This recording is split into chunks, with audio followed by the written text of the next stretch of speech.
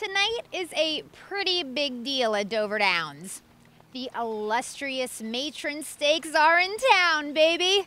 So let's see which sensational 3-year-olds made the final. First, let's see who won the Matron Elim for 3-year-old filly trotters. It was Ma Cherie Hall with Dover Downs defending driving champ Corey Callahan in the bike. The Jonas Cernison trainee cut out the fractions for the 154 triumph.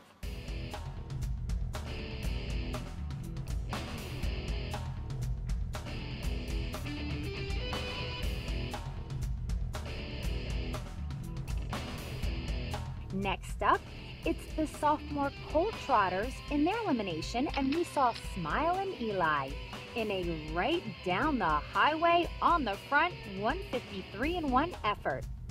Tim Tetrick, the country's leading money-winning driver for the past 5 years, was in the sulky for trainer David Smith. We love you too, Timmy!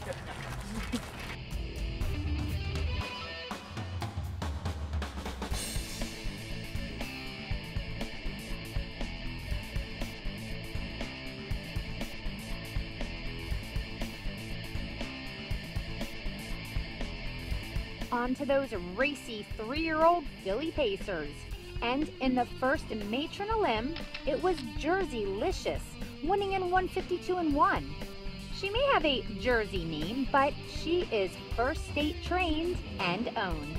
The speedy sophomore is conditioned by Wayne Givens and owned by Legacy Racing of Delaware from Seaford and Pam Curran from Milford. Who is that yelling daddy? Oh. Well, oh my God. Well, I mean, is there anything wrong with that? If I could wear PJs and cowboy boots to the races, I would. I know she had a really good payoff. I wasn't surprised. She looked like a winner from just the program page to me, but I could be biased. I could be a little prejudiced because I know she's stabled here in Delaware, you know? Right, yeah, I mean, we missed a couple of the killers, you know, I mean, she's been going against Kayla J. for all year, and we missed Shebestingin, so, you know, we ended up in a good group. We're sure we're going to have to race against them next week, but, you know, I'm sure she'll be up to the task. But she raced super. I mean, when you pulled her and her neck went out like that, I was like, oh, that girl, she's getting it. She was getting it. Yeah. You know what? We should have you could have interviewed me, and then I could have been you and just explained the race. Perfect. We'll From do that now on, next you'll time. be my voice. In the second Matron elimination for 3-year-old lady side wheelers, Shebestingin scored in 151-2. It was an easy 3-length win for this heavy favorite. Just 2 starts back, Shebestingin became the fastest female harness horse in history when she scored a 147 win in Lexington. In the bike was David Miller, who, by the way, will be inducted into the Hall of Fame this summer. The trainer of this talented filly is First State native and University of Delaware graduate Joe Holloway. And as much as she loves to win, she's not crazy about the winner's circle. Check out this picture from Tioga Downs when she jumped right up in the air. This gal is not standing still. So after her victory on the Dover Downs Oval, I was told she's not patient at all. Got about 2 seconds. Get it. So it was a super quick, barely even stand for a millisecond visit to the winner's circle.